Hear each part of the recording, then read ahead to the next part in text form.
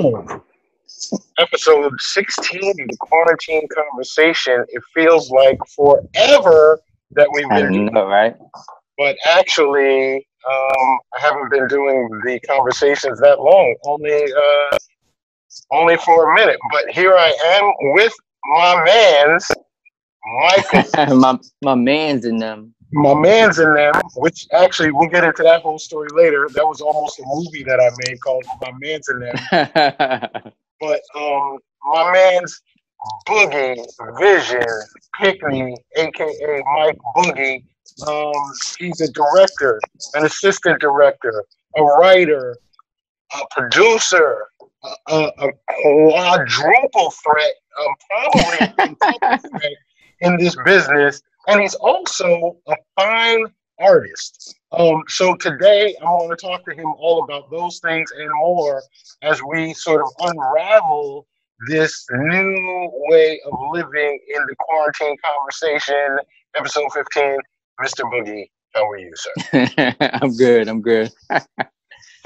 It's a pleasure to have you, brother. And I just want to, like, really, in all seriousness, just get into and crack open the show of how is life changed for you since we were put under this stay-at-home mandate and since the ugly rearing of the coronavirus head? I mean, things came to a standstill. It's a great opportunity to kind of be silent and just kind of reassess where you are and where you want to go. So, I always tend to try to look at the cup half full versus half empty. So, I'm taking this as a moment, of redirection of, just kind of God telling us, because I'm a spiritual person, I'm a Christian. So to me, everything starts from that point, whether he's saying, okay, so this is what it is. And I need you guys all to relax for a second because, I need to get y'all refocused again, and even, with my film and painting, everything is related to my walk, so that's why, I tend to look at things from that lens. Right on. And I know you've been staying busy nonetheless, but filmmaking is very collaborative. It's right. It's got a lot of moving parts, a lot of people. Right. Right. I've heard different ways of coping with this sort of new isolation.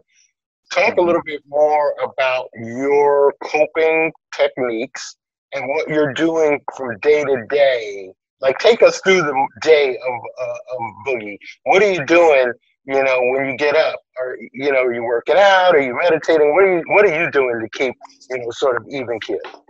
Yeah, I mean, so it's still kind of early, so I've been able to kind of maintain a routine that I've always built. I've always been very routine driven. I came from the AD world, so my world is very structured, very compartmentalized.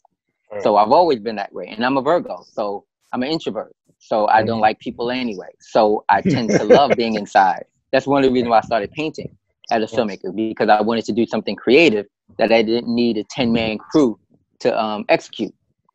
So, but I love to run. So I still run and try to get a little run in. Gotta stay in shape. I write because I always like to write. So that's something I'm always working on a script. It's a great opportunity to finish a script that I've been trying to finish.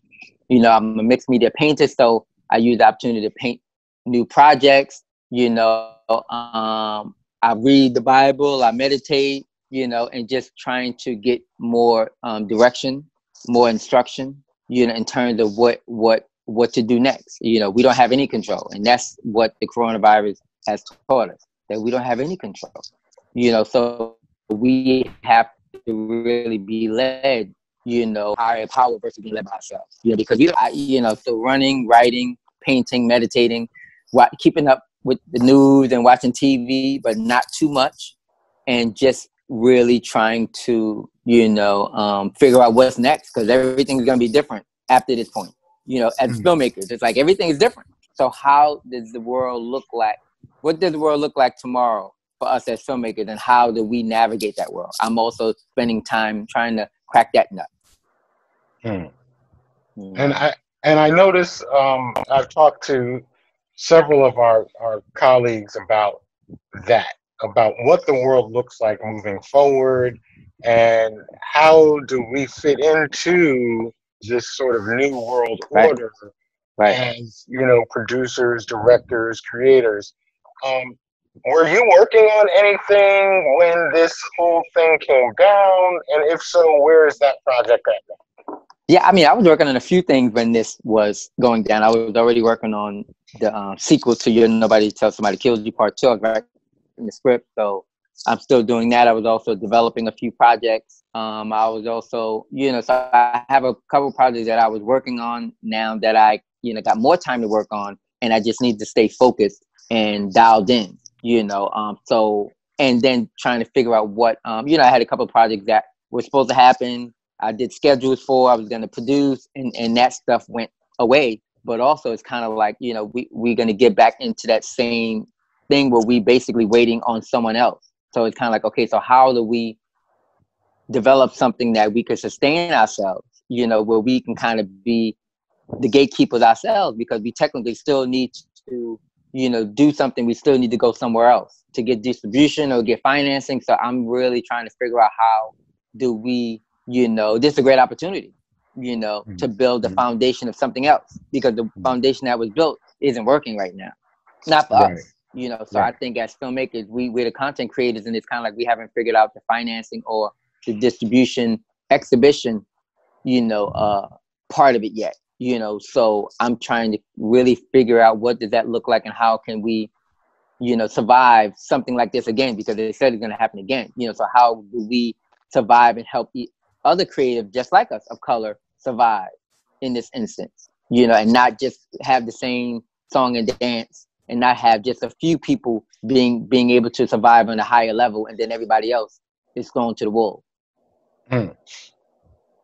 Whoa. Whoa. Sorry about that. Wow, that was like thunderous voice of God just. Let there be light. Yeah, man.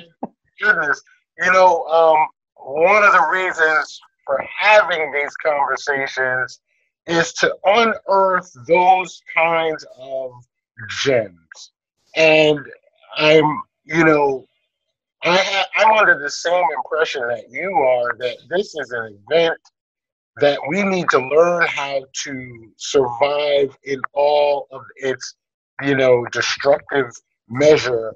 How can we sustain through these blasts in order to become perennial and long lasting?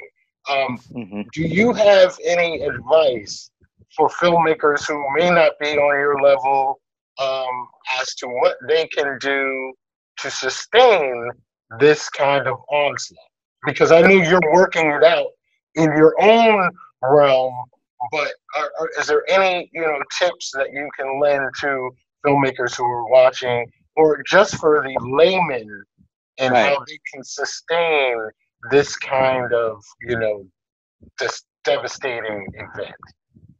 I mean, I feel like we all do it. For me, I feel like it's part of my purpose. It's part of why I was put here, and that's the reason why I do it. So if you're doing it if you're in this business, and we all know filmmakers that are, pure in their intentions and wanting to make them and tell stories, and some people that aren't. So if you are the latter and you don't love this and you don't want to use this for a higher purpose, and you're not doing it for a higher purpose, it's going to be harder for you to dig down deep and barrel through this, because the incentives aren't there. This is like breathing to me. So, finding to me a center, a higher being to, help get you through why, whether you're writing a script or writing a book or working on a monologue, whatever you're doing, it doesn't really matter creatively, whatever you're doing. If you're singing or whatever, if you don't have a higher purpose, if you don't have a source, it's going to be tough. So I say find whatever that source is for you, and make sure that this is what you want to do. This is what you're supposed to be doing, because the fact is that, the direction we're going is like all bets are off. So if this is not what you're supposed to be doing, if this is not what you love to do, then you're wasting your time. And we don't got a lot of time.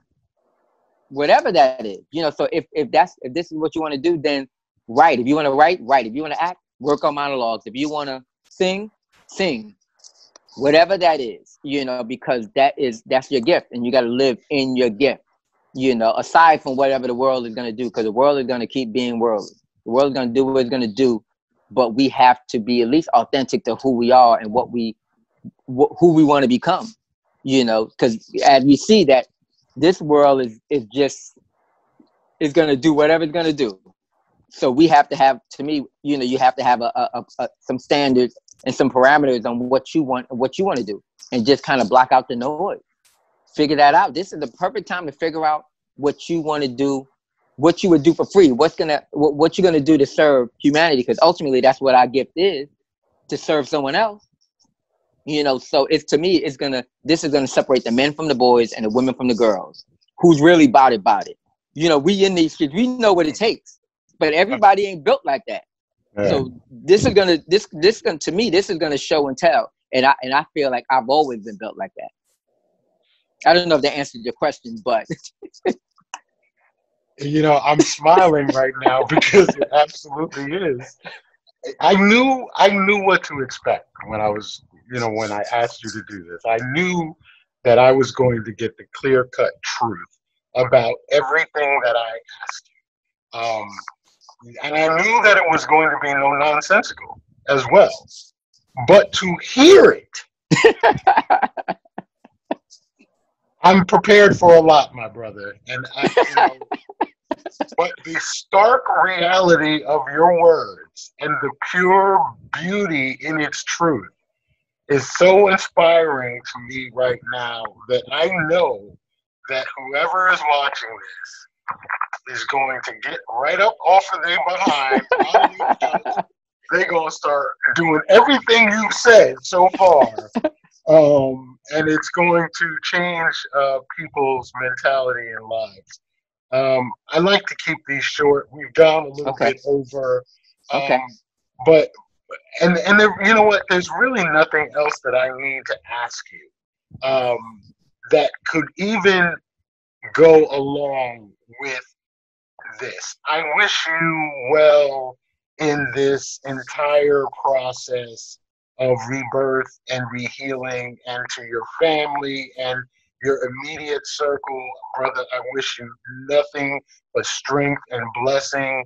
And if anybody is watching this and they want to know, how can I follow Mr. Pickney?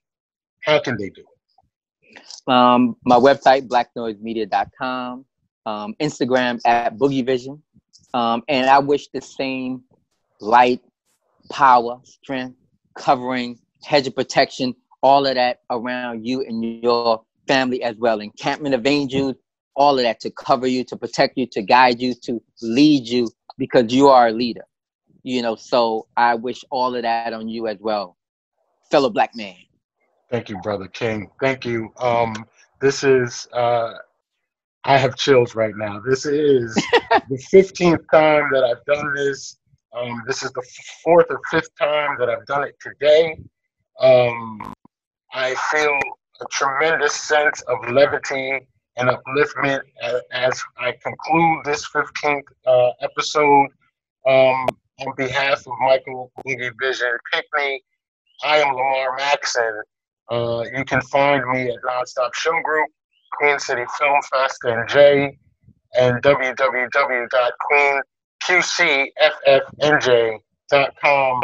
Look for the film festival in October. If we have the COVID crisis that continues until then, we will broadcast and bring you independent films digitally on a platform that we've designed and created for the purpose of following up and continuing to uplift filmmakers from around the world.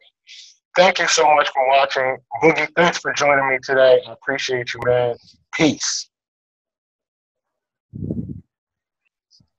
When I got the idea to do this, I was watching a wealth seminar. And actually a seminar on wealth building and estate planning. Because, you know, as I mentioned, I'm in Florida, sort of island, a man in an island, because my grandmother passed away. And I came down here to tend to her burial and to tend to her estate. And in my quest for knowledge and information, my fiance introduced me to a lawyer and financial planning husband and wife team. The husband is a lawyer, the wife is a financial planner, and they were doing a Zoom conference live on Facebook about all of these issues that we needed to sort of be up on. And I was watching it and I was going, dang, I should reach out to some of my people and just share stories of what we're going through. Because at that point, it had already been like 7 to 8 or 9 whole days of us just being in the house. Right. And, you know, with this going on like 3 weeks now, I've been in Florida over a month. You know, I still got stuff going on in New Jersey. My sons flew back to New Jersey over a month ago after the funeral, and now they're in New Jersey, separated from us. And so, you know, there's a lot of anxiety and whatnot going on surrounding all that. And I decided that I wanted to have these sort of back and forth conversations because, you know, I'm watching my friends online post about their anxiety, and we're not sharing and talking about it. Right. And normally we'd be able to, you know, interface with one another and talk about it. So I've been able to talk to good people that you know, Okima, Patrick, Ash Smith, Jackie Howell King. I actually reached out to Stacey Muhammad, and she was going to go on earlier today, but she had something else come up. I suspect there's a lot going on in everybody's world, and so she asked to reschedule. But this is the reason why I decided to do these conversations, and the more I do it, the more it just sort of ramps up. And you know, with each person, I notice that we're saying a lot of the same things, but there's a higher calling every single time we open up a new conversation. It becomes more succinct. And what you had to say today, brother, I think tops the cake. It really does. I recognize your spirituality and I respect it highly. I too am a spiritual man. I don't think I'm as nearly in the same place that you are in terms of the advancement of your ceremony and your connection. I saw that you did baptism recently, and you incorporate the Spirit of God and the movement of Christ in all of what you do, and I have so much love and respect for that. And I just wanted to share that with you one-on-one personally. Because I know it's a difficult path. I know we live a difficult road, and I just respect you for upholding those ideals and making sure that you put those things first, because it helps others to make better decisions. It really does. Yes, sir. Yeah, man. Yeah. So with that being said, thank you for this again, and thank you for listening and giving to this conversation. And I'll let you know when it's out. You know, sounds good.